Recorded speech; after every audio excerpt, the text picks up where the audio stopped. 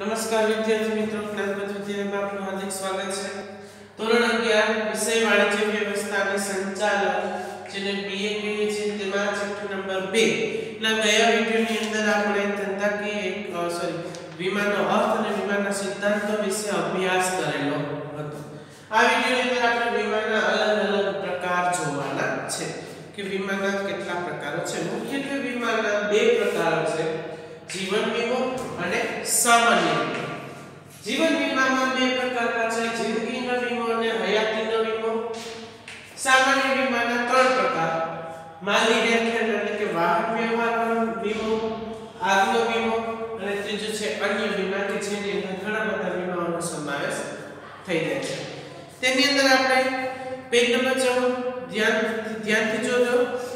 जिंदगीना जीवन वीमाની અંદર પહેલો પ્રકાર છે જિંદગીનો વીમો। એમાં જે વ્યક્તિનો વીમો લીધો હોય તે વ્યક્તિનું મૃત્યુ થાય ત્યારે તેના વારસદારને વીમા કંપની નક્કી કરેલી રકમ ચૂકવવાનું વચન આપે તેવા કરારને જિંદગીનો વીમો કહે છે।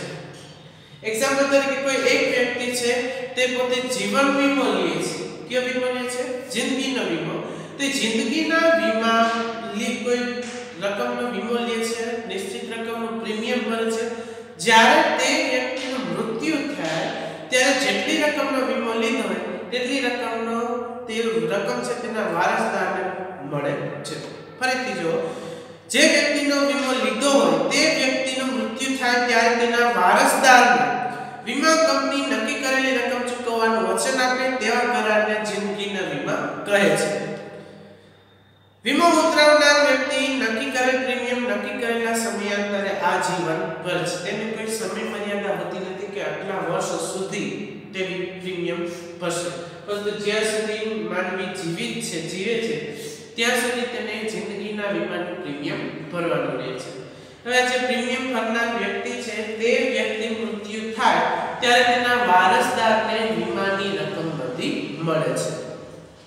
જિંદગી અમૂલ્ય છે, તેથી તેની કોઈ કિંમત નક્કી થતી નથી।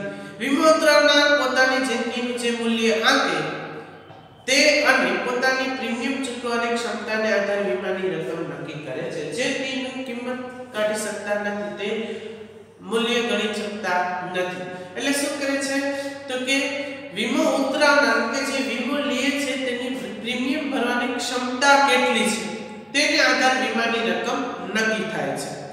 આમ નુકસાન વળતરનો સિદ્ધાંત અમલમાં મૂકી શકાતો નથી। વ્યક્તિના મૃત્યુ સમયે જો કારણ શંકાસ્પદ ના હોય તો વીમા કંપની પોલિસીની પૂરી રકમ ચૂકવવા બંધાયેલી છે। આપણે અગાઉના વિડિયોની અંદર જે કહેતા કે નુકસાન વળતરનો સિદ્ધાંત છે જિંદગીના વીમાને લાગુ પડતો નથી। કેમ તો કે જિંદગી છે અમૂલ્ય છે, તેનું મૂલ્ય આંકી શકાતું નથી। છતાં પણ જીવન વીમાની અંદર જિંદગીનો વીમો કઈ રીતે આવે તો કે જે વ્યક્તિ વીમો લે છે તે પોતાની પ્રીમિયમ ભરવાની ક્ષમતાને આધારે નિશ્ચિત રકમનો વીમો લે છે। વ્યક્તિ આજીવન તેનું પ્રીમિયમ ભરે છે, તેનો સમય નક્કી હોતો નથી કે આટલા સમય સુધી તે પ્રીમિયમ ભરશે। તે આજીવન પ્રીમિયમ ભરે છે અને એ વ્યક્તિનું મૃત્યુ થાય તો તેના કાયદેસરના વારસદારને તે વીમાની રકમ આપે છે। પણ જો કારણ શંકાસ્પદ ન હોય તો કારણ શંકાસ્પદ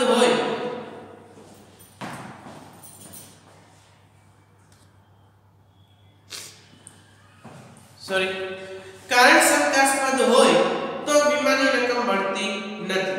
પરંતુ જો કારણ શંકાસ્પદ ન હોય તો વીમા કંપની છે તેના વારસદારને વીમાની પૂરેપૂરી રકમ ચૂકવવા માટે બંધાયેલી છે। ત્યારબાદ છે હયાતીનો વીમો। એ પણ એક જીવન વીમાનો એક ભાગ છે।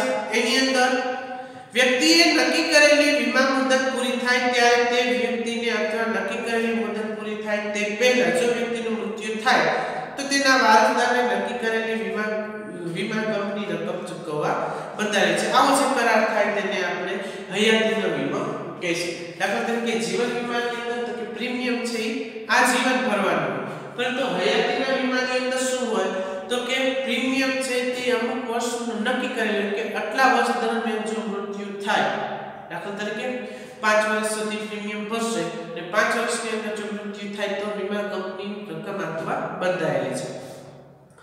ફરીથી જો એમાં વ્યક્તિએ નક્કી કરેલી વીમા મુદત પૂરી થાય થાય ત્યારે તે વ્યક્તિને અથવા નક્કી કરેલી મુદત પૂરી થાય તે પહેલા જો વ્યક્તિનું મૃત્યુ થાય તો તેના વારસદારને નક્કી કરેલી રકમ વીમા કંપની ચૂકવવાનું વચન આપે તેવા વીમા કરારને હયાતીનો વીમો કહેવામાં આવે છે. બે વચ્ચે તફાવત શું છે? તો કે જિંદગીના વીમાની અંદર તફાવત માત્ર એટલો છે કે તેમાં સમય મર્યાદા છે નક્કી હોતી નથી. જ્યારે હયાતીના વીમાની અંદર તો કે સમય મર્યાદા નક્કી હોય. એટલા સમયની અંદર જો વ્યક્તિનું મૃત્યુ થાય તો તેના વારસદારને વીમા કંપની રકમ આપવા માટે બંધાયેલી છે. આ વચનના બદલામાં આવેજ તરીકે વીમો ઉતરાવનાર વ્યક્તિ નક્કી કરેલી પ્રીમિયમની રકમ નક્કી કરેલા સમયાંતરે નક્કી કરેલી વીમા મુદત સુધી ભરે છે. શું કહે છે? દાખલા તરીકે 5 વર્ષ સુધીનો વીમો ઉતરાય કે 5 વર્ષની અંદર કંઈ પણ થાય, 10 વર્ષની અંદર કંઈ પણ થાય તો તેના વારસદારને તેના વીમાની રકમ મળશે. એટલે શું કહે છે? તો કે નક્કી કરેલી સમય મર્યાદામાં નક્કી કરેલી રકમનું પ્રીમિયમ વીમો ઉતરાવનાર ભરે છે. ત્યારબાદ સામાન્ય વીમો. સામાન્ય વીમાની અંદર 3 પ્રકાર: માલની હેરફેરનો, આગનો વીમો અને અન્ય વીમા. એની અંદર પહેલું છે માલની હેરફેરનો વીમો. એમાં માલને એક સ્થળેથી બીજે સ્થળે લઈ જતા તેને પૂર્ણ કે આંશિક નુકસાન થવાનું જોખમ હોય છે. આ અંગેના વીમા દરિયાઈ વીમા, હવાઈ વીમા અને માર્ગ વીમા અથવા રેલવે રસ્તા વીમા તરીકે ઓળખાય છે. કે તમે માલની હેરફેર કરો છો તો અકસ્માત થાય જેને લીધે નુકસાન થાય, વરસાદ આવે તેને લીધે માલને પણ નુકસાન થાય, અથવા કોઈ ચોરી થઈ જાય, લૂંટફાટ થઈ જાય તો પણ માલને શું થાય છે? નુકસાન થાય છે. એટલે એ નુકસાનનું જોખમ વેઠવું ન પડે એટલા માટે ધંધાકીય એકમ શું કરે તો માલની હેરફેરનો વીમો લે છે. જેને 3 પ્રકારના વેચી શકાય: દરિયાઈ વીમો, હવાઈ વીમો અને માર્ગ વીમો. હવે એની અંદર દરિયાઈ વીમો, એની અંદર જોવો દરિયાઈ માર્ગે માલ મોકલવાનું ઘણું સસ્તું છે પરંતુ કેવું છે? વિલંબકારી. રોડ રસ્તા અથવા હવાઈ માર્ગનો જે વાહન વ્યવહાર થાય છે તેના કરતા દરિયાઈ માર્ગ છે કેવો છે? એકદમ ધીમો છે સસ્તું પણ કેવું? ધીમું. દરિયાઈ માર્ગે માલ મોકલવાનું ઘણું સસ્તું છે પરંતુ વિલંબકારી અને જોખમી પણ છે. કેમ કે દરિયાની અંદર ગમે ત્યારે વાવાઝોડાને લીધે અથવા સુનામી આવી જાય, વરસાદને લીધે પાણીથી ભેજથી માલને નુકસાન થાય, જોખમ ઘણું રહેલું છે. આથી વીમાનો આ પ્રકાર સૌથી જૂનો અને સર્વવ્યાપી છે. કેમ કે આપણે જાણીએ છીએ કે પહેલાના જમાનાથી જ, પહેલાના સમયથી વાહન દરિયાઈ માર્ગ છે તે વાહન વ્યવહાર માટે ખૂબ પ્રસિદ્ધ છે. અંડરલાઈન કરજો, લોઇડ્સ ઓફ લંડન નામની સંસ્થાએ દરિયાઈ વીમાની શરૂઆત કરેલી. પૂછાય છે પીપીઓકેની અંદર કે દરિયાઈ વીમાની શરૂઆત કોણે કરેલી? લોઇડ્સ ઓફ લંડન નામની સંસ્થાએ. આ સંસ્થાએ 325 વર્ષથી પણ વધારે સમયથી પોતાની વિશ્વસનીયતા જાળવી રાખેલી છે. એકદમ સરળ છે દરિયાઈ વીમો. તો કે દરિયાઈ વીમો છે, દરિયાઈ વાહન વ્યવહારનો છે દરિયાનો પ્રકાર છે, એમાં ઘણો સસ્તું છે પરંતુ કેવું છે? વિલંબકારી. પણ જોખમનું તત્વ કેવું છે? વધારે. તેથી તેમાં વીમો લેવો જરૂરી છે. દરિયાઈ વીમાની શરૂઆત કોણે કરેલી? લોઇડ્સ ઓફ લંડન નામની સંસ્થાએ, જે 325 વર્ષથી પણ વધારે સમયથી આ વિશ્વસનીયતા જાળવી રાખે છે, પોતાનું કામ કરે છે. ત્યારબાદ હવાઈ વીમો. 19મી સદીના ઉત્તરાર્ધથી હવાઈ માર્ગે માલ મોકલવાનું શરૂ થયું. હવાઈ વીમાની શરૂઆત થઈ. હવાઈ વાહન વ્યવહાર ખૂબ જ ઝડપી પરંતુ કેવું છે? ખર્ચાળ અને જોખમી છે. ઝડપી પરંતુ કેવું? જોખમી વધારે છે. આથી હવાઈ વાહન વ્યવહાર મારફતે કિંમતી અને ઓછા વજનના માલની હેરફેર થાય છે. દરિયાઈ અને માર્ગ વીમાની સરખામણીમાં હવાઈ વીમાના પ્રીમિયમનો દર ઊંચો હોય છે. કેમ કે તે વાહન વ્યવહારનો પ્રકાર છે કેવો છે? ખૂબ જ મોંઘો, જોખમી છે, ખર્ચાળ છે. એની ઝડપ વધારે હોવાથી વજનમાં હલકી વસ્તુ હોય તેવી વસ્તુઓનું વહન સરળતાથી થઈ શકે, પરંતુ જોખમનું તત્વ વધારે છે એટલા માટે હવાઈ વીમો લેવો ખૂબ જ જરૂરી છે. ત્યારબાદ માર્ગ વીમો અથવા રેલવે રસ્તા વીમો. માર્ગ વાહન વ્યવહારમાં જમીન માર્ગ અને રેલવે માર્ગનો સમાવેશ થાય છે. જમીન તથા રેલવે માર્ગે માલની હેરફેરના જોખમો ખાસ કરીને ચોરી થવી, લૂંટફાટ, માલ હેરફેરનું નુકસાન વગેરે છે. આ જોખમોના રક્ષણ માટે તો કે માલની હેરફેરનો વીમો લેવાનો છે. માર્ગ વીમાની અંદર માર્ગ 2 પ્રકારના, રસ્તો અને રેલવે. એની અંદર સસ્તું છે અને ઓછું જોખમી છે. હવે એમાં માલનું વહન કરતી વખતે ચોરી થવી, લૂંટફાટ થવી અથવા અકસ્માત થાય જેને લીધે માલને નુકસાન થાય તો એ નુકસાનનું જોખમ ભરપાઈ વીમા કંપની કરી આપે એટલા માટે માલ વીમો લેવો ખૂબ જ જરૂરી છે. ફરીથી સામાન્ય વીમાની અંદર પહેલો પ્રકાર છે માલની હેરફેરનો વીમો. માલની હેરફેર ત્રણ પ્રકારે થઈ શકે: દરિયાઈ માર્ગે, હવાઈ માર્ગે અને માર્ગી. હવે દરિયાઈ વીમો તો કે દરિયાઈ વાહન વ્યવહાર છે ખૂબ જ સસ્તું છે પરંતુ જોખમ કેવું છે ખૂબ જ વધારે. જૂના જમાનાથી વાહન વ્યવહારમાં દરિયાનો ફાળો રહેલો છે તેથી તેમાં માલની હેરફેર કરવામાં સરળતા રહે છે અને પહેલેથી સરળ હોય છે. હવે એની પ્રોબ્લેમ શું હતો કે દરિયાઈ વીમો છે એ ખૂબ જ ધીમો છે, વિલંબકારી છે પરંતુ છે કેવું સસ્તું. હવે તેમાં જોખમ વધારે છે શેનું તો કે ભેજ લાગવો, વરસાદને કારણે, દરિયાઈ હવામાનને કારણે માલને નુકસાન થવું તેનું જોખમ રહેલું છે. ત્યારબાદ દરિયાઈ લૂંટારા હોય તેના દ્વારા ચોરી થવાનું જોખમ રહેલું છે. આ જોખમનો સામનો કરવા માટે શું કરવામાં આવે છે? દરિયાઈ વીમો ખેડવામાં આવે છે. ત્યારબાદ હવાઈ વીમો તો કે 19મી સદીની શરૂઆતથી જ હવાઈ માર્ગ છે વાહન વ્યવહાર માટે ઉપયોગી થયો છે. તે ખૂબ જ મોંઘું અને જોખમી છે. માલને નુકસાન ન થાય એટલા માટે વીમો લેવામાં આવે છે. કેવા પ્રકારનો માલ મોકલવામાં આવે છે? વજનમાં હલકો હોય અને કિંમતી હોય, જે ઝડપથી જરૂરિયાત હોય તેના માટે વાહન વ્યવહાર પસંદ કરવામાં આવે છે. ત્યારબાદ વાહન વ્યવહાર અને માર્ગ વાહનની અંદર તો કે જમીન, રસ્તા માર્ગ અને રેલવે માર્ગ એમાં મોટે ભાગે જોખમ છે ચોરી, લૂંટફાટ અને અકસ્માત તેનું નુકસાન ન ભોગવવું પડે એટલે તેનો વીમો લેવામાં આવે છે. ત્યારબાદ સામાન્ય વીમાની અંદર બીજો પ્રકાર છે આગનો વીમો. આગના વીમાની અંદર માલ તેમજ મિલકતને ચોક્કસ રીતે લાગેલી આગને પરિણામે પૂર્ણ અથવા અંશતઃ નુકસાન થાય અથવા તો તે નાશ પામે તો નુકસાન વળતર આપવાના વચનના બદલામાં પ્રીમિયમનું અવેજ મેળવવાના કરારને આગનો વીમો કહે છે. કે ચોક્કસ પ્રકારનો કે ભાઈ મારી મિલકતને આગ લાગવાથી જો નુકસાન થાય અથવા મારી ફેક્ટરીની અંદર આગ લાગે તેના દ્વારા જે નુકસાન થાય તો તેનું વળતર મને મળે એટલા માટે હું પ્રીમિયમ ભરીશ. આવો જે કરાર થાય તેને આગનો વીમો કહે છે. આગના વીમામાં વીમા યોગ્ય હિતનો સિદ્ધાંતનો આગ્રહપૂર્વક અમલ થાય છે. શું કીધું કે વીમો છે એ જે વસ્તુનો વીમો છે, દાખલા તરીકે તમારી માલિકીનો ધંધાકીય એકમ છે તો તમે એનો વીમો લઈ શકો છો. પરંતુ તમે ભાડે બિલ્ડિંગ રાખેલું છે તો તમે એનો યોગ્ય વીમો લઈ શકતા નથી. વીમો ઉતરાવતી વખતે તેમજ માલ મિલકતને આથી નુકસાન થાય ત્યારે વીમાદારનું માલ મિલકતમાં અચૂકપણે વીમા યોગ્ય હિત હોવું જોઈએ. એટલે તમે જે વસ્તુનો આગનો વીમો લ્યો છો તે તમારી માલિકીની હોવી જોઈએ, એની અંદર તમારું આર્થિક હિત રહેલું હોવું જોઈએ.